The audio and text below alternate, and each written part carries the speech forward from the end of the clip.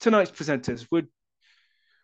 We are joined this evening and we welcome from Royal Wootton Bassett Rugby Club, Chris Elias. We have from Oswestry Rugby Club, Stuart Johnson. And we also have from the Happy Ocean Company, Sally Cornelius and Emma Steele. So we'll be hearing from a couple of clubs to begin with, and then also the Happy Ocean Company, who are working with the RFU on some of the work we're exploring in this area. So looking forward to these folks talking to you this evening. There will be an opportunity for questions. After each presenter, I will open up, and if you've got a question, type it into the chat. And what I'll do is I'll read that question out, and so the presenter has an opportunity to respond to you. We'll keep quite a tight time frame on that. So if we've got more questions than we've got time, we'll try and come back to them either at the end, or if we don't have time, what we'll do, we will take them away, we'll respond, and in the follow-up email, which I'll send to you, I'll answer, and we'll have all of those questions answered for you. And in the follow-up email, just so you're aware, I'll send you the slides and also a link to the recording as well, so you don't have to worry anything about that. As I mentioned, we've got a couple of polls tonight. They're in Sally's presentation, and Alex, my colleague, will talk to you about those. Please do get involved, and you'll see the various options that you can choose on that. Just a couple of final things from me. The first one is we want to let you know we've got additional support available for clubs who are serious about any renewable energy projects. We have a couple of volunteers who we're doing some work with who are helping clubs. They've done significant developments in their own clubs in terms of renewable energy, carbon reduction, really looking at how their clubs can best benefit from that. If your club is quite serious about this type of project, then I'll ask you to come back to me, and I'll put more details in the email, but come back to me on the email and we can pick up the conversations. And as I've mentioned on the slides there, they help you reduce your energy costs and carbon footprint.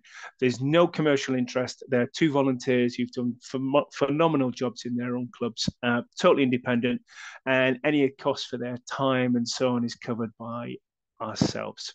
So that's going to be enough from me. What I'm going to do now is I'm going to hand over to Chris from Royal Wootton Bassett. So I'll stop sharing my slides and allow Chris to share his. And I will, bear with me 1 second while I stop.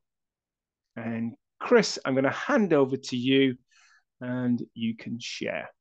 And whilst Chris does that, we'll just wait for you to start sharing, Chris, and I'll let you do that. There we go. Is that all clear? We're all good. Thanks, Chris. Brilliant. Okay. Well, thank you, Martin, and good evening, everybody. My name is Chris Elias. I'm the chair of Royal Wootton Bassett RFC, and what I thought I would do this evening is give you a sort of an overview of a sustainability journey that the club has embarked on over the last 15 years or so. And it started, I'd say, 15 years ago when we were lucky enough to negotiate the sale of our former ground, a leasehold interest that we had. And we were given sufficient funding to acquire a long lease of the town council's football pitches and changing room facilities, and sufficient money to build a brand new clubhouse. And it's that clubhouse that you can see on that first slide there. And as I'm sure if anybody who's been through this process before would recognize, when you come to do something like this and you have a sort of a whole club survey, you get loads and loads of different ideas in terms of what people want, and we've had various suggestions of numerous gin palaces with bars for committee, bars for players, balconies, all sorts of things. Huge cost implications. But what we decided on, rather than having a huge facility, we would cut back on the size of it, but we would go for quality in terms of quantity, in terms of the development that we produced. And that was the buzzword for us, really, going back to the initial design even. We in fact we pinched the design from a local business park and worked with an architect who'd built this building before. So we have a building that's light, airy. It's a pleasure to be in. We try to make the greatest use of natural light that we possibly can. It's a southwest facing a building. So again, looking at how we could save it, energy lighting costs in the future, we can see that we've got this great big glass wall, effectively a gable end, which has tremendous light shed into the clubhouse. But what we did was, we didn't scrimp on that design. We made sure that there were reflective coatings and all that glass work. So in the summer, it didn't become like a greenhouse inside. It was reflected, so we didn't have huge air conditioning costs to keep the place cool. Triple glaze, so in the winter, we keep the heat in, again, keeping our costs down. And we were conscious, really, apart from the sort of the environmental, ecological sustainability aspects of this building. It had to be financially sustainable for us as well, really. It couldn't just be working on a Saturday and Sunday each day during the season. It had to work 7 days a week for us, and that meant it had to be an attractive space so we could hire out for corporate functions, wakes, birthdays, weddings, whatever it might be. And indeed, it's a 7 days a week, 52 weeks of a year facility. It was designed as an attractive space. It's open plan. It can be divisible if needs be. We ensured it had great AV lighting facilities. All these quality items that would make it financially sustainable and indeed produce the profitable return that we require to produce sustainable rugby. The clubhouse had to do that. In terms of fixtures and fittings, we chose the best carpets we possibly could. So they retained their quality. They didn't wear out. They're cleaned every quarter so that they maintain to a certain standard. The furniture that we use is as you'd expect to see in a hotel environment. It's a challenge keeping it clean and tidy on a weekend, admittedly. But if you want to have that financial sustainability during the week, that's what you've got to do. Anyway, and even down to little things like the bar, where the bar was made of corian, and it looks as good now as it did 10 years ago. It doesn't chip, it doesn't stain, it doesn't mark. You aren't going to revarnish it. It's a fantastic facility inside. Energy saving wise, we made sure that we had LED lighting all the way through. Everything was driven by PIR sensors. As I said, we monitor the air conditioning as best we can to make sure that the club is as sustainable as possible. So that was the new build that we did. But then we also had a set of 10 historic changing rooms, which were, they were the reason why the town council wanted to get rid of the place, really, because it cost them so much to run. The boilers in the changing rooms were like electric immersion heaters. They cost a fortune to run, so we upgraded those. We're onto LPG because that was the most cost-effective heating source that we could run at the time. Again, we upgraded all the lighting in the changing rooms again to LEDs with PIR, so when there are not people in there, the lights aren't on all weekend. All the showers and taps were all upgraded. They all have timers on, so they're not left running at all the time. On all the toilets, we installed water misers. I was staggered to find out that the toilets, all the urinals, all flushed every quarter of an hour, all day, every day. So the amount of water that we were getting through was absolutely phenomenal. So we've had misers in now, so they flush when people use them, and we've saved a fortune in terms of water. We've also looked further ahead then, and we've made numerous changes in terms of the two buildings. We were lucky enough to pick up a couple of grants, and we've installed solar PV on one of the buildings. That's a 48 kilowatt array that we have on the roof. That saves approximately 20 tons of CO2 emissions in a year. And what we were able to do, and obviously I don't need to tell you what the electricity costs are like at the minute, but our payback on full cost was 3.5 years on those solar PV panels. With current pricing, we'll pay for themselves within 2 years. They've been a phenomenal benefit for us. We've introduced EV charging points in our car park. Again, we employed a company, so we've done that on a no cost basis, and we just get a 20% percentage profit that the things make, and the benefit for us really is that during the day we are paid at our normal commercial energy rate, but during the day we can use our solar PV to feed into those solar charging points, and we earn significantly from it.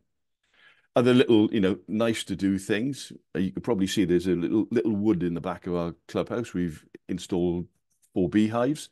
We make our own honey. We make about 10 jars of single source honey a year, which we flog and we give away to our sponsors and the key people in the club. It's a nice to do thing, as I've been on earn us a fortune, but what it does do is it gives us a tremendous environmental credibility when outside parties look at us. And I'll come on to this a bit in a minute. Really, we've installed a clothing bank which supports the Wiltshire Air Ambulance. And apart from saving us a great amount of time in terms of all the lost property that we have that we can put into the clothing bank, when we sell ourselves to the local business community, which we have to do to make sure that we are sustainable, these little things like making our own honey, supporting local charities, all give us a vast amount of credibility when it comes to the facility that we operate. Little tiny things, but they do mean an awful lot when you're talking to new sponsors, new clients, corporate hirers who can come in and they can see that we're doing all these nice little things, and as a result they'll come and rent our space as opposed to renting the Hilton space or something like that. So small little things, Martin, but they've made a tremendous difference for us. Thanks, Chris. That's fantastic. And I know the club, it's not a million miles away from me, and I've seen some of the work that they have done and continue to do. If you do have any questions for Chris, please pop them in the chat. We have one that's come through. But if there are any other questions, and if you can't think of a question now, when I send the follow-up email and you think, oh, I really wanted to ask Chris something about their beehives, whatever, then please just pop that as a reply, and I can always pick up with Chris. But Chris, first question, and we'll just take this before we move across over to Stu from Oswestry. But John Austin up in Tynedale has asked, could you give a little bit more information on the EV charging arrangement? So you just touched on that. So just tell us a little bit more about who that was and so on. Okay, well, John, was it John? Did you say, Martin? Yes, it was John. Yes, John. Hi, John. Yeah, well, it was a company we use called EVC. Basically, they came in, they did an on-site survey for us, and they're able to offer a package which is basically a nil cost package. So they will pay for the install of the EV chargers. We've got the infrastructure for 6. We've got 2 installed at the present time, and depending on the success, we can have 4 other units put in. So the tariff that they use is our existing electricity tariff, which we share with them, and then they add a margin. They add a margin to that. So we are recompensed via a meter system in terms of all our electricity, which goes into the system. And then in terms of the margin, they take an 80% cut on that, and we take 20%. It's a 20-year agreement, so both you and they need satisfaction that you've got security of tenure in terms of what you do. But we thought really, as it was going to cost us absolutely nothing. We were going to get a 20% return of any electricity that was used, and we had a fantastic facility to offer people who came to the club, and particularly weekends now. You particularly if you're playing in regional league rugby and you've got people traveling from all over Cornwall or wherever it might be, to have the facility of an EV charger so that people can know that they can get home with a degree of certainty is a great shot in the arm for us. Really works well. Brilliant.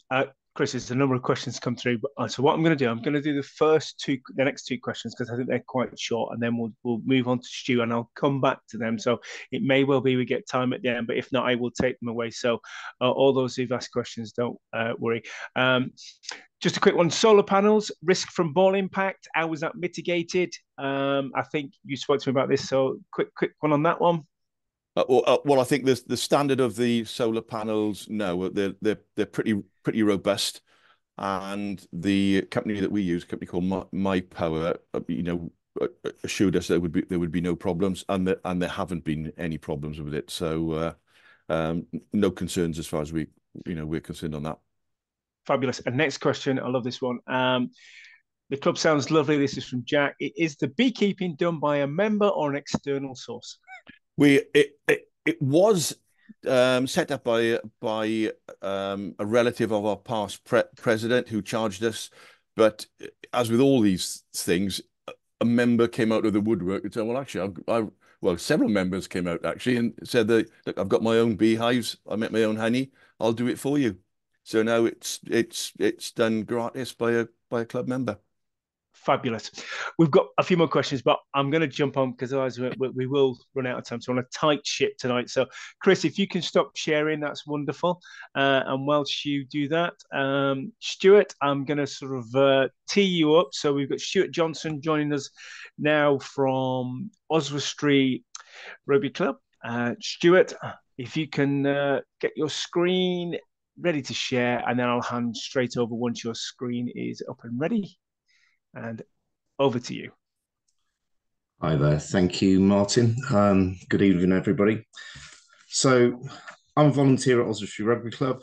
I've got an agricultural background, and I think one of my main points of interest within the club is now the grounds. I'm sort of coming at this from a slightly different angle in that we haven't had funding or grants or anything. So my motivation really is looking for money, looking for grants, and creating a sustainable future for our club.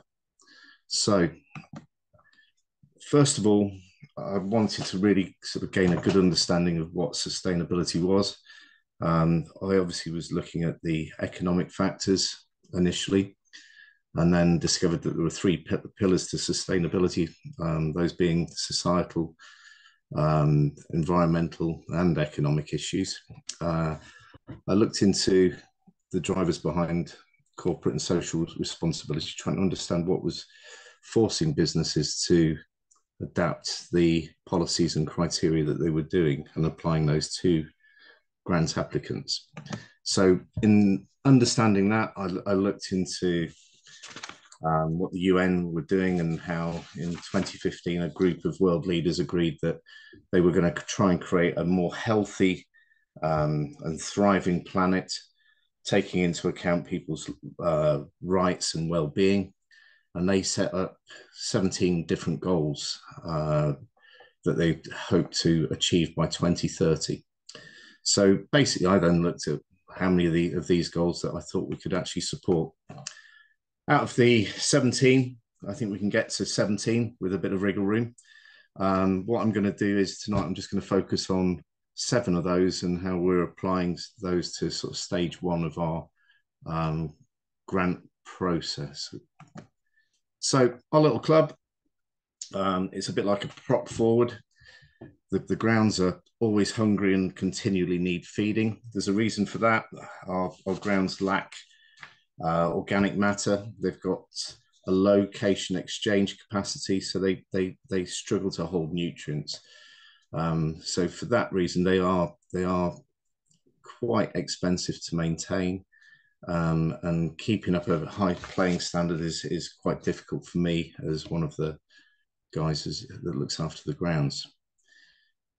So coming from an agricultural background, back in the 90s, I'm showing my age now, I was introduced to a project called the Allerton Project. The Allerton Project was a farm that was based on a farm that was donated to the Game and Wildlife Conservation Council. I was working with an oat miller at the time, and looking at how we might set up contracts that were linked to the environment. I was introduced to these guys and basically was a bit blown away by the work that they were doing. So there were 5 principles to how they would like to see farming done. They were looking at sort of environmental and also public and health benefits. Basically, what they were trying to do was set up a method of farming nature and using nature to benefit farming.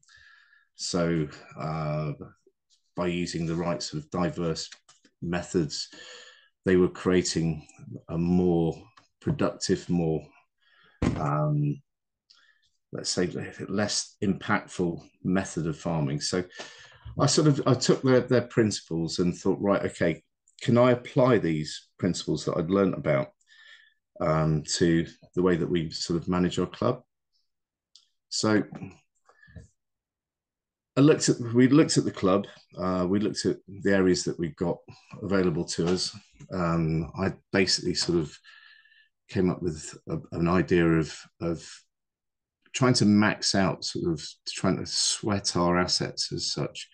So where we've got embankments and gradients of land that weren't necessarily sort of any use to actually play rugby on, I thought, right, okay, could we use them for other things? So there's an area that we've allocated to a well-being area. There's another area that we're planting wildflowers into.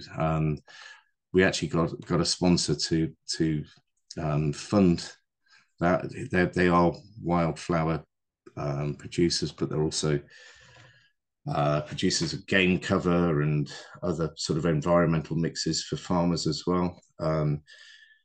We've got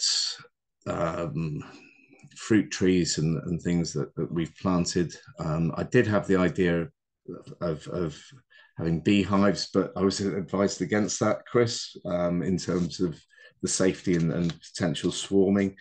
But I love that. That's something that I'd love to try and sort of engage with. So I might talk to Chris about that afterwards. But basically, we thought, right, okay, so what could we do with all of these areas that we weren't actually using? Carbon capture came into it, and I've recently sort of found out about habitat banks and how corporate businesses are actually trying to buy areas of natural habitat to basically, let's say, back up their environmental criteria, etc. That's something I'm still looking into. But yeah, we've basically tried to cover lots and lots of different elements of, let's say, natural recovery and environmental elements of yeah, let's just say the environmental challenges that we're all facing through our club. So,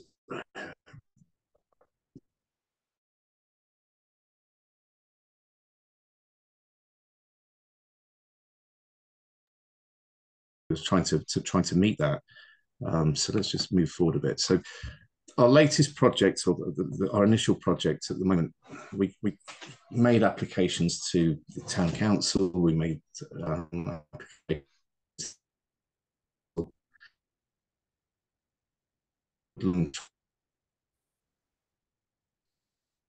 secure up to 7,000 trees and hedgerow plants to plant around the club.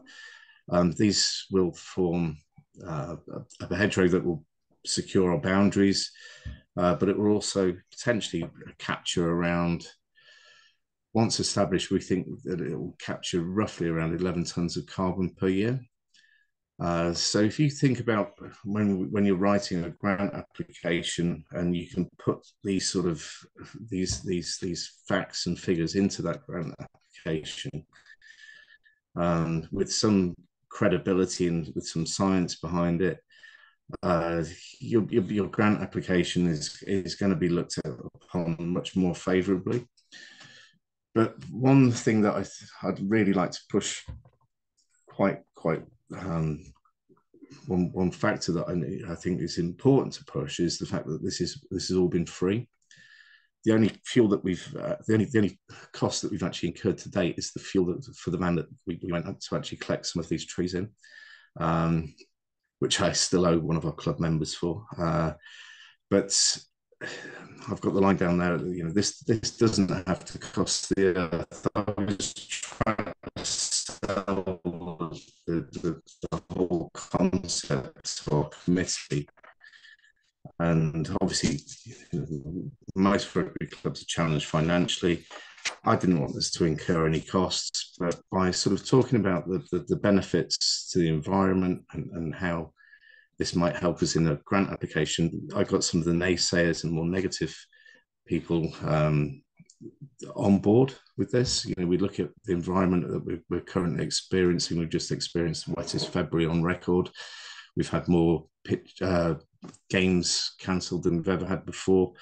We look at the pressure on our grounds. There are things that are happening around us that are quite obvious in terms of the extremes of weather that we're seeing. And I think that we all have to sort of respect the fact that this is happening for a reason. So we are engaging in lots of different things. So in terms of our energy usages, our bills are massive at the moment. Chris alluded to that earlier. We're still on this.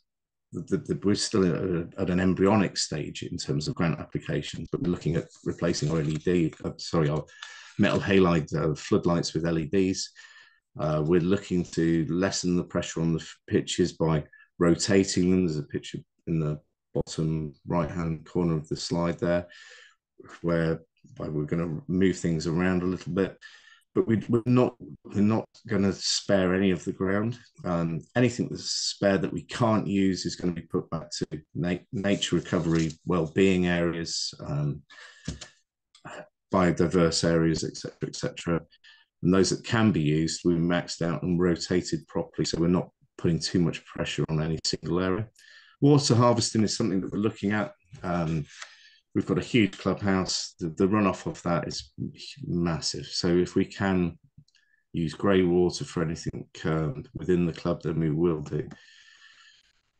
Stage 3, that's where we get from that sort of stage is a couple of years away. We've been talking to machinery manufacturers. We've been talking to consultants with regards to how we might look to produce energy.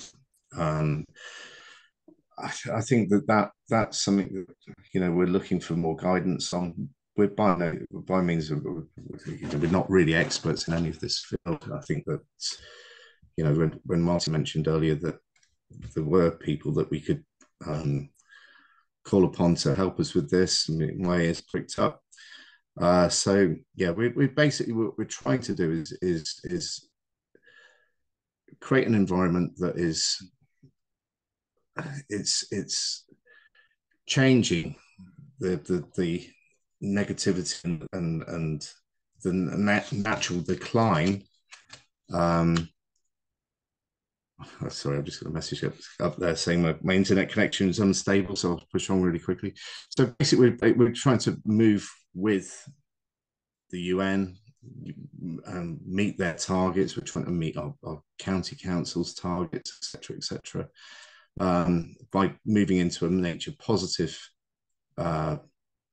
area by 2030. And actually, we've got this ambition in place whereby we want to move into an energy provider by 2030 as a club, rather than an energy consumer too. One thing that's been apparent in our journey is the relationships that we have with those around us have been so important. So the support of our town council, local businesses. We've called upon the Wildlife Trust for guidance, and Oswestry Beekeepers Society as well. And we've learned so much in a tiny space of time. But we've also managed to action so many things in such a short space of time too. So yeah, we're quite new to this, but what we've managed to the making is massive already. We've got this coming weekend, we've got a massive tree planting event on at the club. That's involving club members, children, old members, vets, etc. You know, that it draws everybody in, makes them into stakeholders. But I think one thing we are seeing is that basically that this sustainability thing is not just my responsibility or the RFU's responsibility, it's everybody's responsibility. And I think that if you actually do get out there and do start to talk to people, you don't have to spend thousands and thousands and thousands of pounds on making those initial steps, and you can make a big difference. So yeah, just remember, it doesn't have to cost the earth.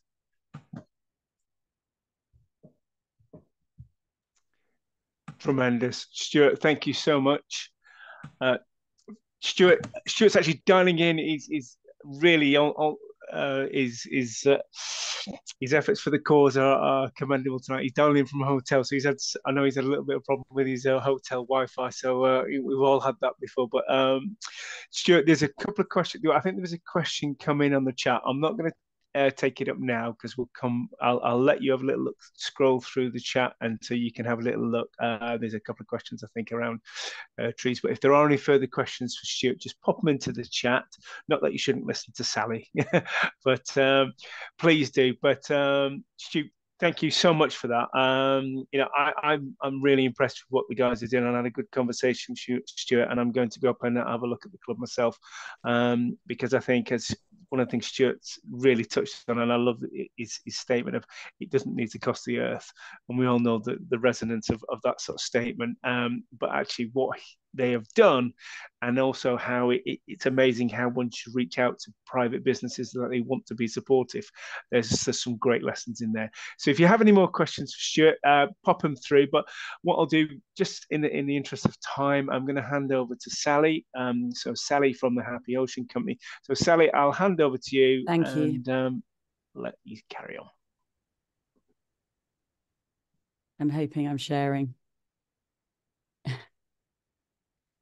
Round about now. Am I sharing? You are on you're on notes, Sally. I'll play from the start. There we go. Am I sharing now? Yes, that is great. All perfect. Good. No problem. Thank you. And thank you so much for inviting us tonight. As Martin has said, Emma Steele, who's joining me as well. We're both from the Happy Ocean Company. We've been working in this space for probably 10 years, helping organisations looking at how they can become more sustainable.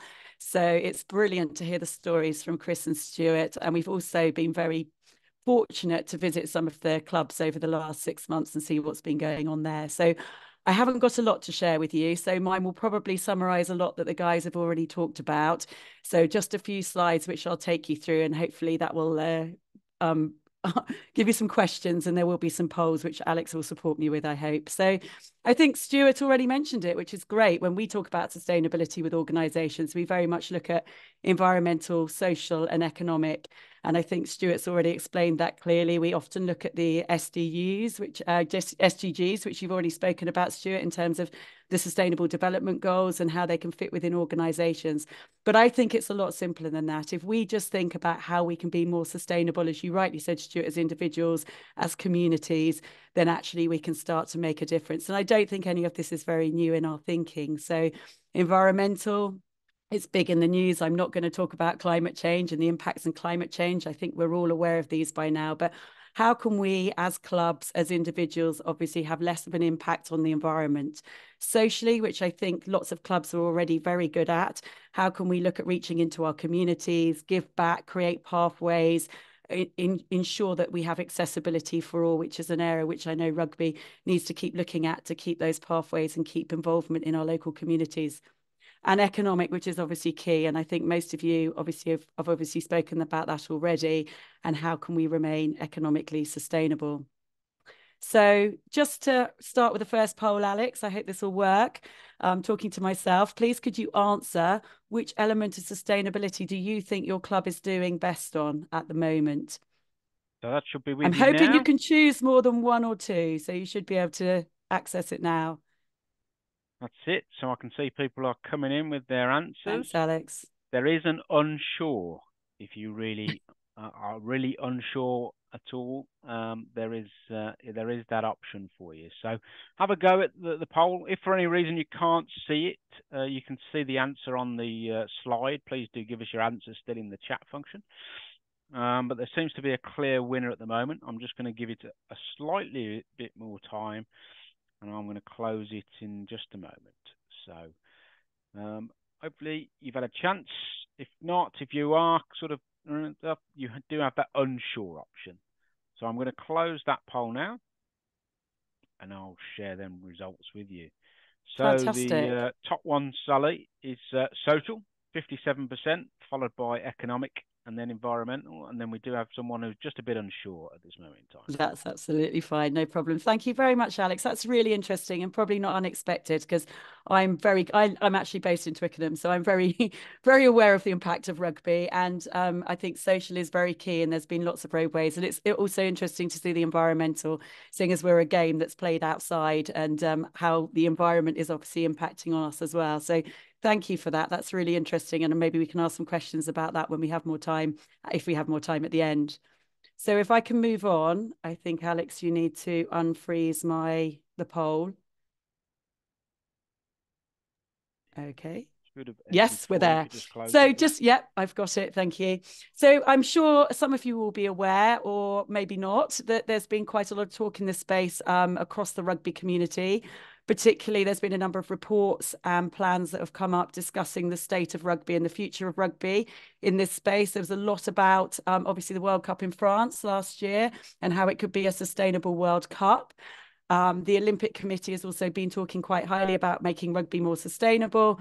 And as many as you would be aware, I hope, that there is a strategy that was released a few years ago from World Rugby, which again is based around the social, environmental and economic pillars of sustainability. And as you can see there, also looks at how we can relate it to obviously the different stakeholders within rugby. So I think that's often worth bearing in mind. And I think my speakers before me have actually spoken about these things to an extent as well. So this is probably just the formalized program around that, or a framework around that that's been used.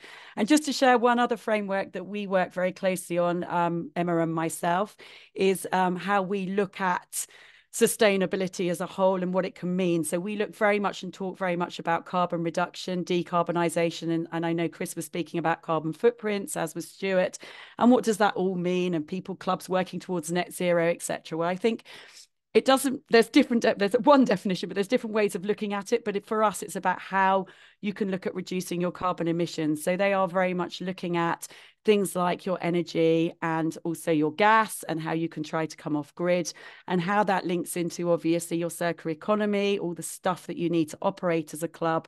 And of course, the piece that Stuart's just kindly shared with us about biodiversity and how we can use the grounds that we have to create habitat, which could be assisting in sort of carbon capture, which is sometimes known as offsetting, or insetting if you're doing it within your own ground, as well as creating habitats and places for the future and community gardens, etc. So I think we'll all agree that rugby and sport as a whole, which is the sector we spend a lot of our time in, has a platform, a massive sphere of influence, and a lot of people that we engage with. So we have to look at how we can demonstrate good practice going forward.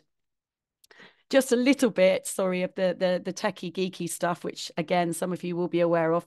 We look at decarbonisation and we measure it looking at the greenhouse gas protocol, and we look at scope 1, 2 and 3. Most organisations we probably work at or have been working with recently in Rugby are a little bit pretty much looking at scope 1, scope 2, which is very much, again, centred around direct and indirect emissions, which is gas and obviously our energy, electricity and transport. However, we're looking at our supply chains, and it was really interesting to hear Chris thinking about where they procure things from and going for quality and more sustainable materials as opposed to not necessarily, it doesn't have to be the cheapest, but ones that don't last so long and that maybe have no end life to them. So it's thinking about that whole process. Probably I can talk more about that, but I won't today because it's sort of a lot of detail. But people are looking at we all know about carbon calculators, and there are things that you can look at. Interesting, what I wanted to share with you is the Energy Climate Group did this poll during the Japanese World Cup in 2019. So they looked at the different nations taking part and their actual footprint. So we weren't doing very well for the English people amongst us in Pole C. So as you can see, we didn't do very well, but luckily in the final, which unluckily the result wasn't for the English people again our way, but we had a smaller footprint per capita of tons of carbon emission as that result. So I thought I'd share that with you. There's a lot of geeky, happy to answer questions about how you measure and monitor that maybe at a later date, but I will move on because I know that it's a Monday evening. So maybe just generally to summarize on some of the pieces that have been picked up already, the decarbonisation piece. So how can we as clubs, with or without premises or leasing premises, be able to look at how we can decarbonise? So yes, as we've already talked about, if you have a clubhouse and you can look at grants and funding, we can look at solar panel, we can look at heat source pumps. And as we know, Martin has said that there are contacts that can support us in doing that. For others as us, we might not be able to do those things due to a number of reasons. So we can look at obviously transitioning over to more efficiency lighting or green tariffs in terms of our suppliers. Another one that's really simple that a lot of people seem to forget is the importance of the behavioural piece of this and how we can actually encourage people through our signage and our communications to act more responsibility. So simply in terms of signage on lights, switching off can be very powerful. And then for us that maybe don't even have a clubhouse, how we can influence green travel. So maybe thinking about how we can support our players and our visitors and our supporters, our visiting teams when coming to and from our grounds, how we can influence them. And one of the clubs I spoke at recently, there was not much they felt they could do in this space if they couldn't put EV points in, or if they didn't have space for a bike rack, it wasn't their own premises, but they did realise that they could use the power of maybe their messaging to the opponent team or their own players and using their website and their comms to do that. So there are things we can do in this space if we don't all have the ability to have a new clubhouse around the corner. Circular economy, again, just picking up on that, I think it's all about the stuff we need to operate. So in some cases, that will be the footprint of our catering, from the cups that we use or don't use, from the food that we supply. Importantly for us at all levels of the game, it's the kit. Where do we get it from? What do we do with it when we're finished with it? And I know that many of you, as I think Chris spoke about, there is a sort of a recycling or second-hand sale in order to use the kit. And I've got quite a lot of contacts in that place where they'll be taken and used, and I'm sure you do as well. But it is thinking about how once we've procured the stuff we need to operate, then what do we do with it at the end? So what's our waste management plan? How do we recycle, reuse it, repurpose it? I love the one at Prenton with the rugby ball being used as a flower pot all the way along their driveway to the rugby ground. It's wonderful. But all these things about how we can think about creating that circular economy and what we're doing, it will save us money actually in the long term because we're reusing and repurposing, which is what we have to think. So it's not really a new way of thinking. I think it's an old way of thinking that we need to bring back in. And finally, I think Stuart picked it up, creating habitats. I think that's really important in terms of how we think about how we can use the space we have. It could be a green roof. It could be a community garden, beehives, amazing. Could be bird sanctuaries. And we can work with local community groups to do this. And there's a lot of measurements and funding and support in this space as well. So that's something that we can consider. And I just want to sort of pick up, and I'm not going to read all these out, you'll be really pleased to know, because I'm obviously conscious of questions and timings, is thinking about how we can just become more sustainable as individuals and clubs and within our community, and how, as I've put in there, we can embed it into our culture so that the decisions we make are based with this in mind and that we get our community involved. So some things I've put in there is, I think Chris talked about the stakeholder engagement piece he did when everybody wanted a gin bar at the beginning or something, in terms of going into his new clubhouse, creating some commitments. It doesn't have to be a formal strategy, as Stuart demonstrated, some commitments, some things we could do to promote and explain to our community that we do want to reduce our impact on the environment. We do want to ensure that we have a legacy and that we can continue operating as a club in our community for a number of reasons. Making sure that we put sustainability sort of as an agenda item. And as we found on our travels, the amount of volunteers out there is amazing. And the range of skills across those volunteers and knowledge is just something that we need to work on sharing more. And webinars like this are really important, I think, for that, and creating the resources that we can come and go to. I think really all to say on that last piece is just to say about the communication. So most of the clubs I've spoken to, I think you will have websites of some form. Use that as a voice in this space. Use signage, notice boards, newsletters to show where you're committed in this space and what little things, because it is little things, that will make a big difference. So I think I'll just ask one more poll. And well, now I'm okay on time, am I? I'm just checking. Just one question to you all. Is there anything about sustainability on your club's website, like a strategy or green travel plan, or anything you currently do to promote the excellent initiatives that many of you are doing? Alex, are we there? Sally. Yep, am I still here? Yeah. Yep, you're still there. We're still here. You're still with me. Thank you. Jumped in like very talking quickly to myself. They've jumped in quickly on this one, so we're up to 80% of respondents. That's I'll just an easy give the yes, last lower. bit of chance for people to respond.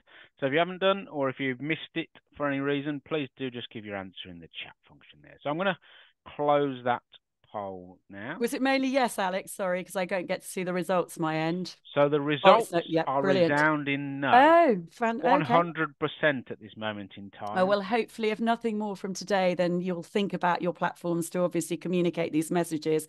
I mean, I know clubs have notice boards. I know that they obviously send newsletters out to their members. So use all those things to think about all these great things that we've been talking about. So I think that's really important. I would have liked to have done the yes, no about the score from the matches last weekend at the Six Nations, because I think I would have got slightly different results from what actually happened, which would be quite interesting. Okay, thank you. So just to summarise from my end, and just based on all the work that we work with other organisations in sport and further afield, just a few pointers to take away, which I think have already been discussed and are very simple, because I do think being more sustainable is quite a simple outlook, really, is considering what we can do with our energy. So thinking about, we've got some great ideas that's already been discussed this evening. Reducing waste. So what do we need? How can we reduce it? And if we do need to use it, which we will need certain things in order to operate, how can we obviously get rid of it or reuse it in the most sustainable way? Talking to suppliers, auditing our suppliers, looking at if they've got good eco credentials where we can. I know it's often money driven, but there are a lot more options out there than we realise. Making use of outdoor space has already been spoken about. Telling our stories, and I think it was Stuart and both Chris that alluded to the fact that this is a really important place for CSR, and attracting sponsors and support in showing what we're doing is really important. So I think that's probably it. I'll obviously have to end with my friend David, which I can't quite read because I've managed to get all these people on the screen instead. But obviously we are, after all, the greatest problem solvers to have ever existed on Earth. In working apart, we are a force powerful enough to destabilize our planet, which is probably the bit of the gloom bit. But surely, and this is the bit that I totally believe in, together we are power enough to save it. And I do believe that innovation and the way that we're working, if we want to do this, we can make some great changes. And as it said, as somebody has already said, and I think it was Chris, it can be done. And as the saying goes, an individual taking a step is progress, but a community taking steps together leads to real change. So thank you. That's all from me. I hope that wasn't too fast or too slow. And I haven't had a chance to look at the questions yet. Thank you, Martin, and thank you for inviting me. Thank you, Sally. That was fantastic. And we've got plenty of time, so you run through that like a whirlwind. So if you have any questions for Sally, please pop them in there. There were some questions which I'll come back to for Stuart. I'll come back to you, but just to add to this, this is obviously a topic which I think, would I, if I was a gambling man, would I say that most people on the call were probably, aware of this, but we do understand that there are certain attitudes around the whole of society who look at this and think, oh, why should I bother, and so on. And there's been a number of reasons outlined tonight which are really positive. And one for me, which I think is something worth touching on, is those future generations that I think they call them Gen Z and Generation Alpha, which are the sort of 10 to 12-year-old kids. And it's becoming such an important thing to them. And in terms of our game appealing to young people, I think there's another thing to consider there, that we have a role to play within that society, and we know how proud we are of our rugby clubs, of what they can do. Every single one of us on a Saturday and Sunday afternoon talk about the amazing stuff we do and how many children and adults we've got playing and so on and so forth. And there's stories up and down the land. So I think it's really crucial that this topic is at the forefront of everything we're sort of doing, but staying on agendas, as Sally said, and having that communication piece. So there's a couple of questions which I'm going to come back to, and if there are any further ones. So Stuart, I've got one for you. I don't know if you can answer this one, but how much land was needed for the 450 trees? So the 450 trees are made up of mainly small whips. So they're 60 centimetre tall, single stemmed plants. We have 772 metres of hedgerow going in that's being planted at a depth of 3 trees per every 60 centimetres, I believe. So that takes up a hell of a lot of that allocation, but we've also got sort of standard trees or signatures that will go in specific areas around the club. So there'll be clumps of silver birch, we've got rowan, we've got hornbeam, we've got trees that will sort of sit in, let's say, in statement areas around the ground. I think that's the correct terminology. I hope it is. So yeah, there's going to be an area that is quite deep on an embankment.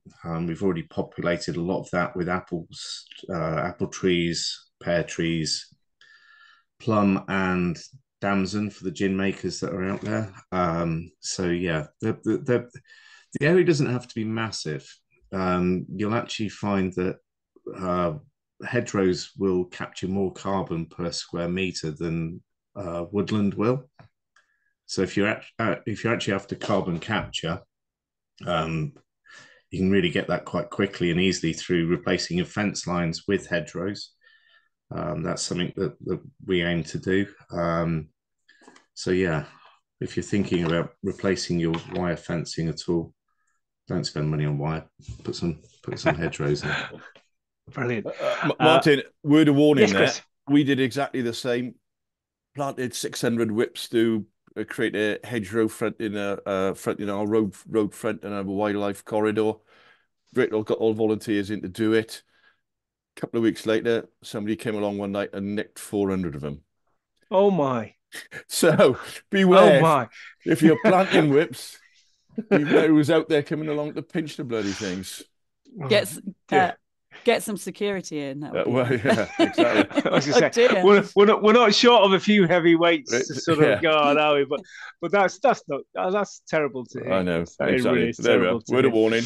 And the hedgerows are also so good for wildlife and diversity within that as well. So they tick lots of boxes at once. So it's brilliant. Excellent. I'm conscious of time, but I'm going to keep running. So, Stuart, there was another question from Emma actually, and saying, and I don't know if you can answer this or whether you can hazard a guess, but do you think the things that you've done so far, do you think they've helped attract any new members? I don't know if that's something you've measured or you can feedback on.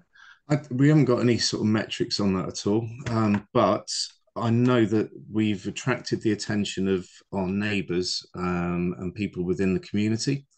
So there's a lady who goes past on her motorised scooter. She's disabled.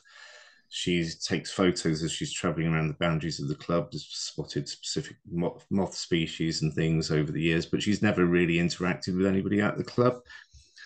She saw us planting the apple trees recently and stopped and started talking to us. We started talking about what we're doing, and her engagement, her level of engagement was fantastic. And she really sort of offered lots of advice on the moth species and other aspects of wildlife that we hadn't thought about.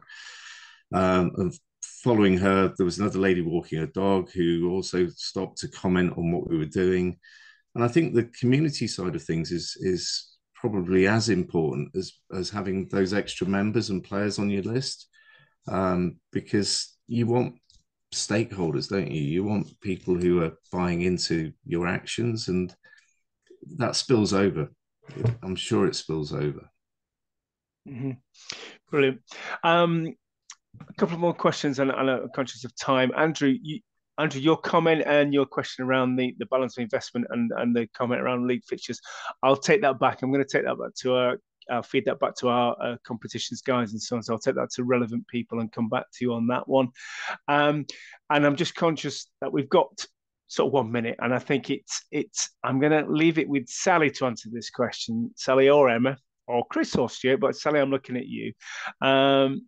And I'm going to say, what's the simplest step any club could take tomorrow? But before you answer that, I'd open that question out to all of you.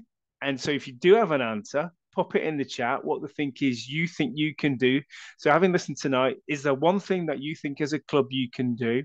So just type away, no matter what that is, put something on a notice board. Doesn't really matter how big or small it is. Just try and pop that into the chat. That'd be great to hear. So Sally, I'm going to sort of tee you up while people hopefully just pop some things into there. So one simple step. One word. One word. Well, from me. One word.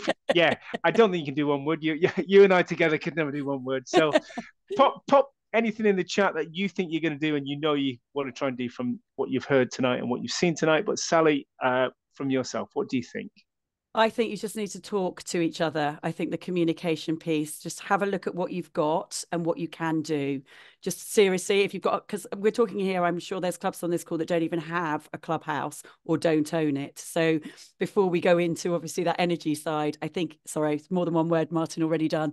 But I think talk to each other, look at what you can do and consider all three elements of sustainability when you're thinking about those things. Is that okay? Sorry. I've got more, but I'll stop. That's brilliant. And I like the volunteer champion that's just come up because I totally agree with that. It's really supportive. Yeah, and I think the thing to sort of almost end on is a thank you to all the folks who've presented to us tonight.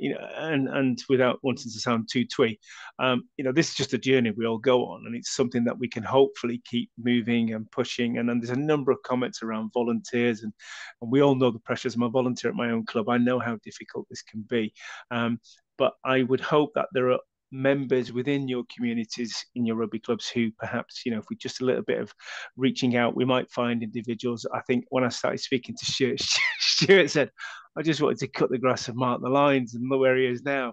And I think there are many people out there. And I think, as Chris has said, they went out to membership in terms of bees, and all of a sudden, not sure if they get one of 3-4 people come up. So don't be afraid to push that out there. But there's lots of questions come through, lots of great ideas there. What I'll do, I'll summarize all the ideas so you've got them. Any questions that we've not answered, anything I need to take away, I will do that. It's really, really great to have you all on here. It hopefully, it's not hopefully, it won't be the last topic we have, or the last webinar on this topic, sorry. But it's now 8:02. Thank you for your precious time on a Monday evening. Wishing you all great success with what you do with your clubs. Thanking the speakers once again, and take care, everybody. Goodbye. Thank you.